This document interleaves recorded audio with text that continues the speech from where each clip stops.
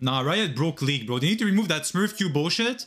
Right? Just remove that. Just remove it, man. It's a failure, bro. It's literally a failure. Every game, the teams are not balanced because you can't know the real rank of every single player in the game. So it's already flawed. Just revert that shit, man. Remove that shit.